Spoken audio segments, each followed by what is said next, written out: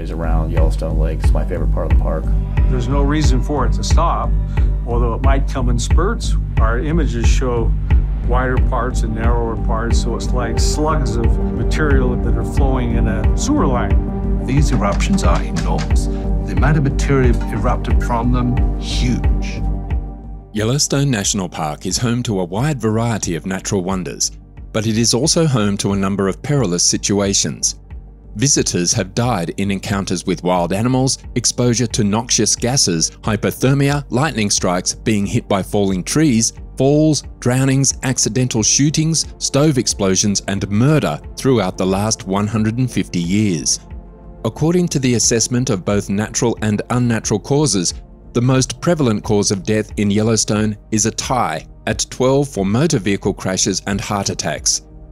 This may sound frightening, but nature itself may be the greatest destructive force in Yellowstone. The likelihood of a catastrophic disaster on a never-before-seen magnitude makes the eruption of Yellowstone's supervolcano one of the most feared events in recent history.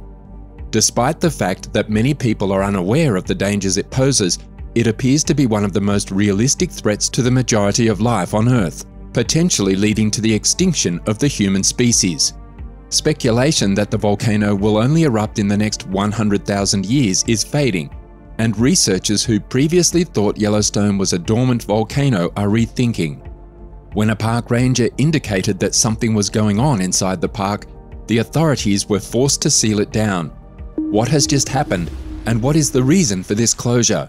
Stay with us till the end, because the Yellowstone supervolcano may just be waking up from its slumber. In July 1981, witnesses watched in terror as 24-year-old David Kerwin jumped headfirst into Yellowstone's boiling Celestine pool.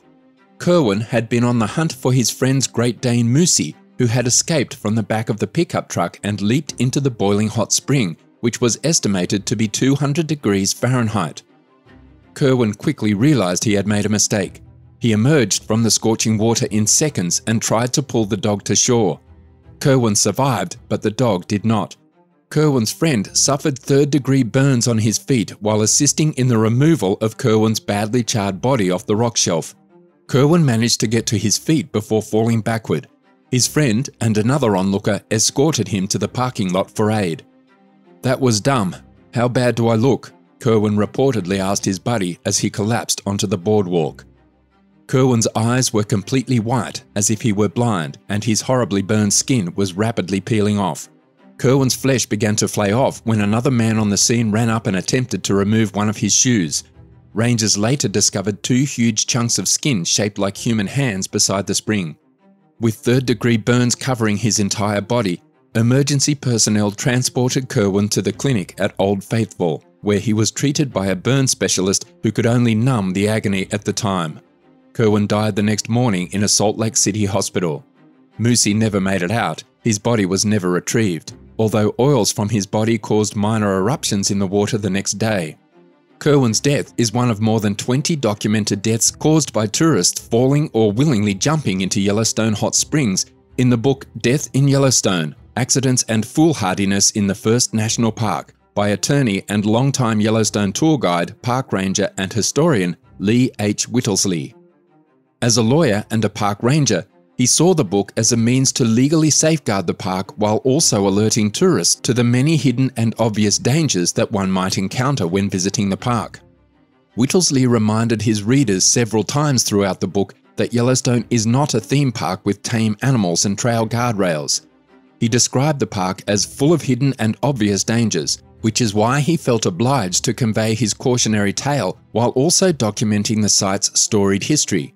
To his amazement, Whittlesey learned that drowning or being boiled to death in one of the park's 10,000 springs, geysers, mud pots and steam vents posed a far graver threat than being attacked by a wild animal. He discovered that the beautiful green hues of the geyser and springs seemed to attract people to their edges, with the first thermal injury dating back to 1871, when Truman Everts, a member of the 1870 Washburn expedition, decided to take a soak after being separated from his group and lost for 37 days. In the 1880s, there was an increase in the number of visitors to the park, which resulted in an increase in the number of hot springs-related accidents that occurred among visitors as well as staff of the park. One of the worst reported incidents in Whittlesey's book included 4 Chinese laundrymen who were flung in the air and scaled to death after a geyser burst one night. Despite the author's acknowledgement of the story's flaws, it was picked up by national media sources. The National Enquirer headlined, "Boiled Chinaman in the Yellowstone Park region," with a big woodcut illustration depicting people, pigtails, and washtubs being spouted into the air. The most recent death occurred in 2016, when a 23-year-old guy from Portland, Oregon, slipped and fell into a hot spring near Porkchop Geyser. However, one of the park rangers recently disclosed something far more horrific happening beneath the ground. This volcano's activity has been closely and continuously monitored since 1923, but recent magma activity has caused the ground to swell and rise by up to 25 centimeters, or 10 inches. The rise leveled off, indicating that the magma was cooling and hardening.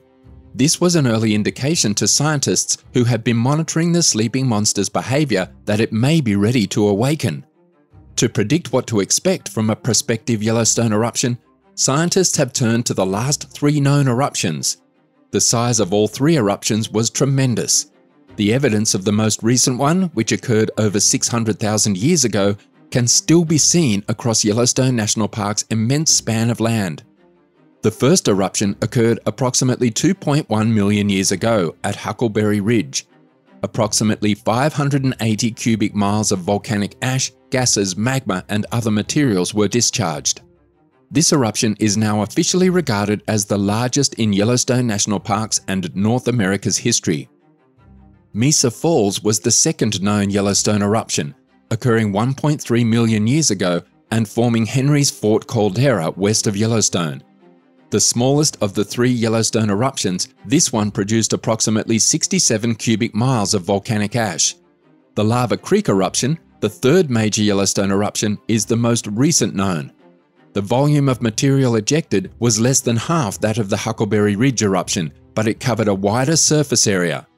Along with the magma and other volcanic debris, a considerable amount of volcanic ash and gas was ejected with tremendous force. Unfortunately, the destructive effects of this monster were not limited to Yellowstone National Park.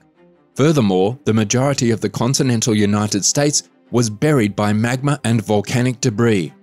In fact, part of the eruption's debris has been located as far away as Louisiana, which is hundreds of miles away from Wyoming. As a result of these cataclysmic eruptions, the Yellowstone volcano sucked in surrounding forests, mountains, and anything else that it could before collapsing in on itself and leaving a depression that is still present today. This depression is known as the Yellowstone caldera.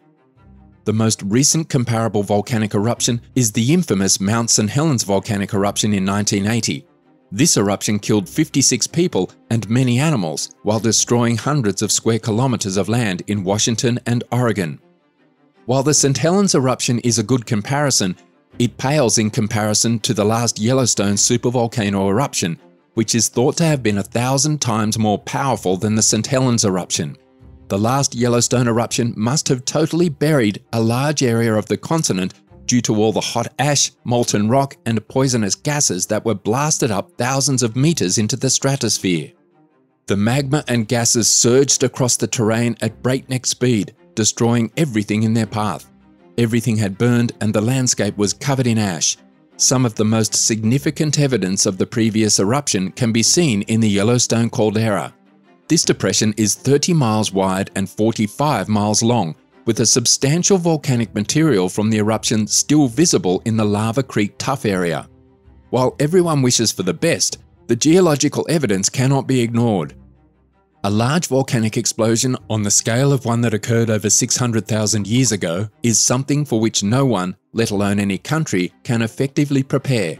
It will be a disastrous disaster. While specialists do not rule out the possibility of an eruption, they hope for the best. Meanwhile, officials at Yellowstone have identified a big block of magma that has begun pulsing, and experts are unsure whether minor volcanic occurrences such as hydrothermal bursts or lava flows are fair to predict. The underlying activity has reached a level that has sparked speculation about when and how powerful the volcano will erupt. The frequency of earthquakes in the Yellowstone region has increased in recent years. Yellowstone experiences between 1,000 and 3,000 earthquakes each year. Some of these quakes are minor shocks that go unnoticed. Scientists can use some of the most advanced seismic detection and monitoring technology to assess the level of activity in the magma pool below. A reservoir can be discovered barely beneath the surface and rather close to the Earth in Yellowstone National Park, which is home to a subsurface magma lake. The magma chamber is the name given to this reservoir. The vibrations, whether felt or not, tell scientists how quickly the magma chamber is filling up. The increasing severity and frequency of earthquakes around the park may indicate that a new batch of magma is being injected into the magma chamber. It's tough to say what these quakes mean for Yellowstone National Park. Nobody knows what Yellowstone will do next. There isn't much else to say, save the conclusions that can be derived from investigating the Yellowstone volcano's distant destructive past. Because of how long ago the eruptions occurred, evidence from previous Yellowstone supervolcano eruptions cannot be relied on to accurately predict what the volcano will do next. According to a Yellowstone National Park system alert, the massive dome-shaped uplift is constantly rising in size. This is irrefutable proof of rising volcanic activity beneath the ground of Yellowstone National Park. Yellowstone officials have been forced to close the park as the volcanic uplift continues, making it inaccessible to visitors and even many researchers. This mini lockdown was implemented to protect people in the case of a volcanic eruption which appears to be closer now than it has been in the last 600,000 years. Let us know what you think in the comments section below.